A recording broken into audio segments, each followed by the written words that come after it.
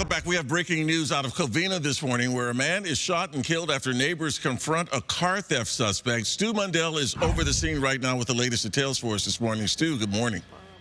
Good morning, Tony. And sad to say that that person that was shot and killed was actually a good Samaritan trying to run down somebody that was believed to be involved in some kind of automotive burglary. Happening out here in the Covina area. This is going to be the 1100 block of Charter. That's what we're showing you right there. We believe that that white car is the center of all of this. That was the vehicle that possibly was being burglarized. Now, that suspect actually made his way out onto Covina at 1800 block of Covina when neighbors who had watched that crime take place confronted that suspect. That suspect then pulled out a gun and shot and killed one of those neighbors that was confronting him. Now, Covina PD, they're handling this. They're saying that that suspect fled the scene and is still outstanding, a male in his 20s. That's the only description they're giving right now. While this investigation is ongoing, especially the part on Covina, they're going to have Covina Boulevard closed down, basically between Sunflower and Bonnie Cove. I'm Stu up in Skyfox. Back to you guys in the studio. All right, that's just horrible. Stu, thanks so much. I appreciate the update.